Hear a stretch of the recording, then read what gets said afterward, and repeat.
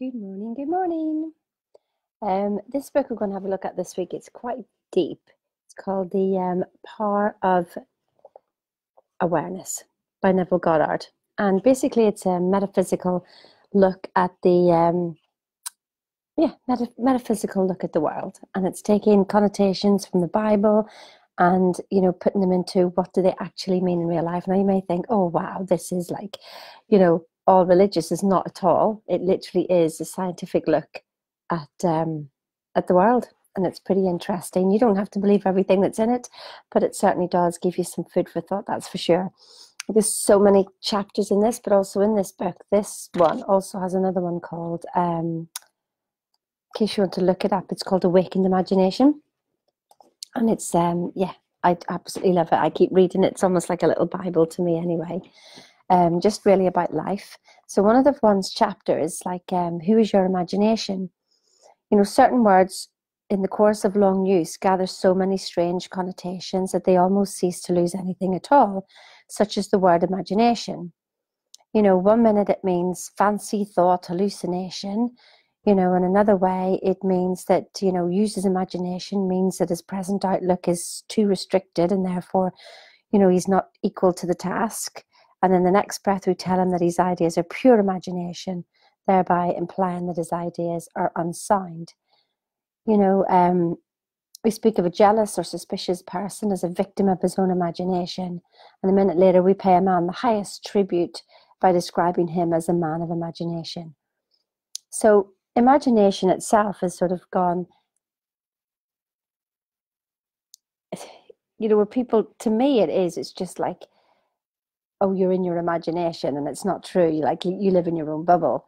And yet this is the very thing that got us all the ideas of the world, isn't it? Your imagination. Because say the mobile phone, somebody had to imagine it first of all, didn't they? The Wright brothers, when they wanted to learn how to fly, they had to use their imagination, yet they were criticized. But what would we be without planes today? The computers, oh my goodness. I mean, I remember whenever I was 16 and doing my O level, and being told, using the BBC Basic machines, and being told that, wow, one day these computers will talk to each other all around the world. And it was like, oh my God, yes, I am that old. So that's what made me laugh. It's just, that was using your imagination, yet when we're little kids, we're, oh, look at the imagination. And I mean, I used to have a great imagination.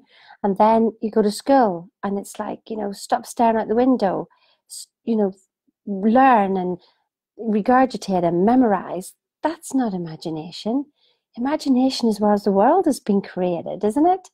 Yet we dampen it down and we don't use it. So this is what's saying about literally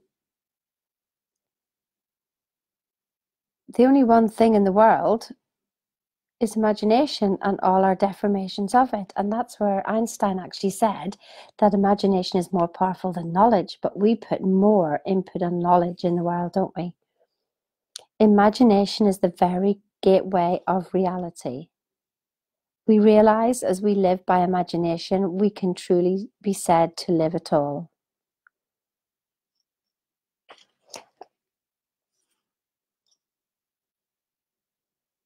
There's so much that goes on here, and it goes really, really deep, but I'm not going to blow your mind this morning about where it takes the Bible and, why the word Christ, and that's your imagination, is actually, like the baby is born, that's your ideas.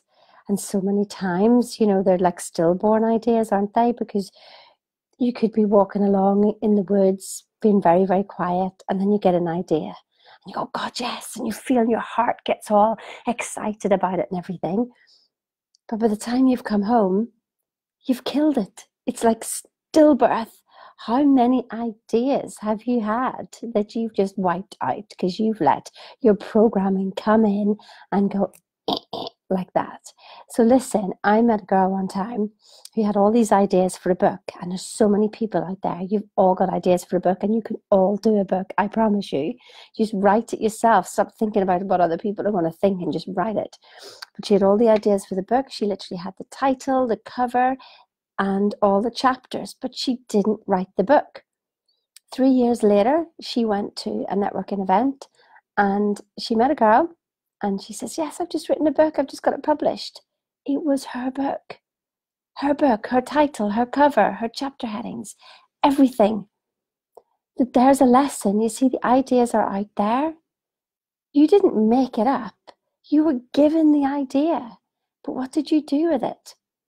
Or you mentioned it to somebody and they said, you can't do that. I promise you, if you've had it in your head and you've seen it and you felt it in your heart, it is yours. You wouldn't have the want for something if you couldn't do it. It's just the programming then comes in that, isn't even ours. It's from centuries ago and it's programmed in our bodies, the bodies that we've come with. And we let that programming take over and that keeps us limited.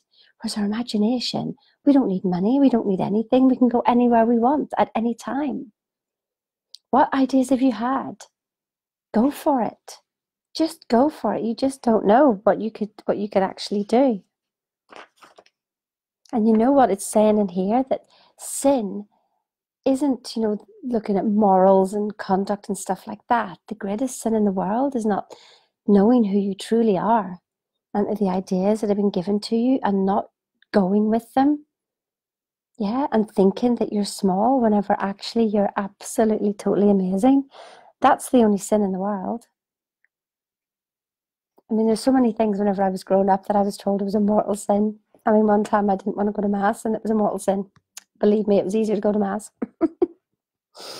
So, is imagination a power sufficient, not merely to enable me to assume that I am strong, but it is also of itself capable of executing the idea? In other words, if you've had the idea, does that mean everything you've got, it's been given to you to do the idea? Because in this world, if everything is here, science shows us that everything is here, right now. There's only a series of noise. There isn't a future. There isn't a past. There's just a series of noise. So everything exists right here, right now, omnipresent. That means the way to do it is here. It's just you're not aware of it yet.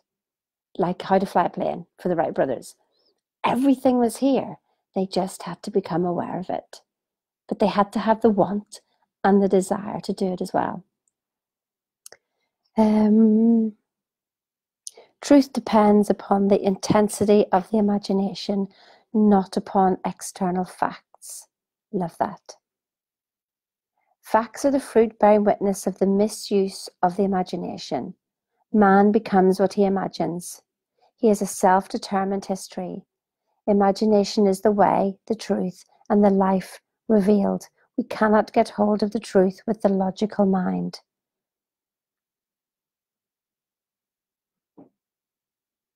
A true judgment need not conform to the external reality to which it relates.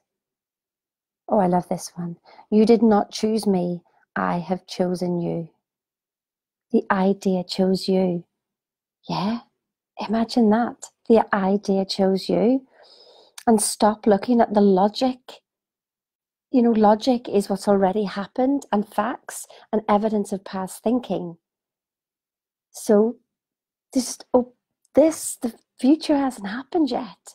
It's a series of nows. So imagine creating each now, wondering what you could do next, not based on what you were previously done, but what is completely possible.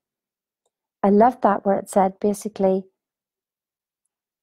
oh, hang on, I've got to read it again. Truth depends upon the intensity of the imagination, not upon external facts. What is your truth that you know? Stop asking other people. You know it. You got it yourself. You don't need validation from anybody else. You've got it all in here, in your heart. You felt it. Run with it. There you go. What's been going on in your imagination that you've not actually done anything about? Stop putting your dreams in the shelf. Take them off and just go for it. We're not getting out of this world alive anyway. Let's go and have some fun and just really go with what's been going on. What can you do? Tell me, actually, I'd be interested. What's been going on in your imagination or even have a chat with me, you know, and then I can help talk you through some things and help you get that belief. I'd absolutely love to do that. So if you want to chat with me, just private message me and we can have a chat and tell me about your dreams. Just if there's nobody else you can tell me. Yeah, I'd love to hear. Anyway, have a good day. See ya.